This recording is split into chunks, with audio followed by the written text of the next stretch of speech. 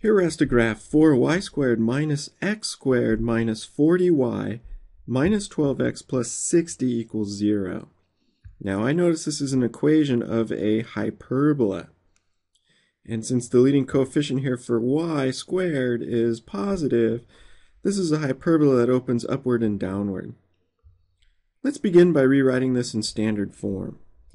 To do that, we'll group the terms involving y and then the terms involving x. So in this case we have 4y squared minus 40y, then I'm going to leave some space, minus x squared minus 12x equals, in this case, subtracting 60 on both sides, we're left with equals negative 60.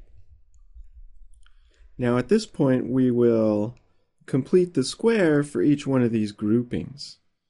And so to do that, we can see here for the y terms we need to factor out a 4. And that leaves us with y squared minus 10y, again leaving some space.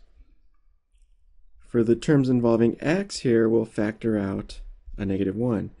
And that leaves us with x squared plus 12x equals negative 60.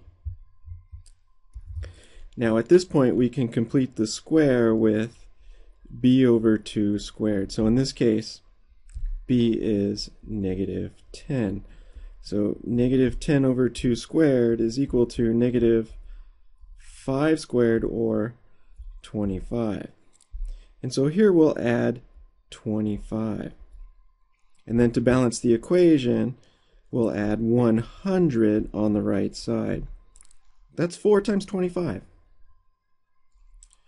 Now doing the same thing here for the terms involving x, we have, in this case, b is 12. So 12 divided by 2 squared is 6 squared, or 36. And so here we'll add 36. And then balance that by subtracting 36 on the other side. That's negative 1 times 36. Okay, now at this point we'll factor.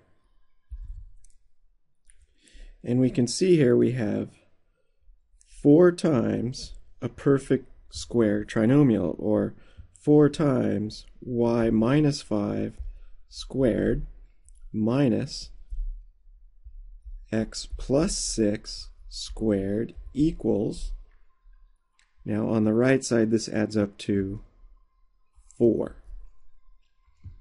Now one more step. Standard form requires this to be equal to 1, so what we'll do at this point is divide both sides by 4. And that'll leave us with standard form. We have y minus 5 squared over 1 minus x plus 6 squared over 4 equals 1. Now we'll use this to determine the center of the hyperbola. In this case, the center is negative 6, 5. And here also, a is the square root of 4, or 2, and b is the square root of 1, which is 1. Now we'll use this to sketch the hyperbola.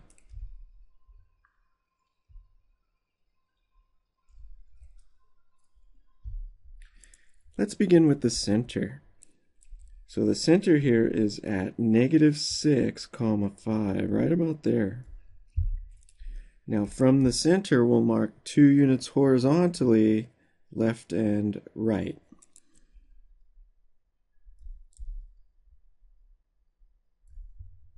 And then from the center we'll mark 1 unit vertically up and down. Now we'll use these 4 points to construct the fundamental rectangle. Now the lines through the corners of this fundamental rectangle will be the asymptotes of this particular hyperbola. So let's draw those in now. Okay, and since this is a hyperbola opening upward and downward, the vertices will be right here at negative 6, 6 and negative 6, 4. So we want to draw our hyperbola through those points and asymptotic to these asymptotes. And there we have it, a rough sketch of the given hyperbola.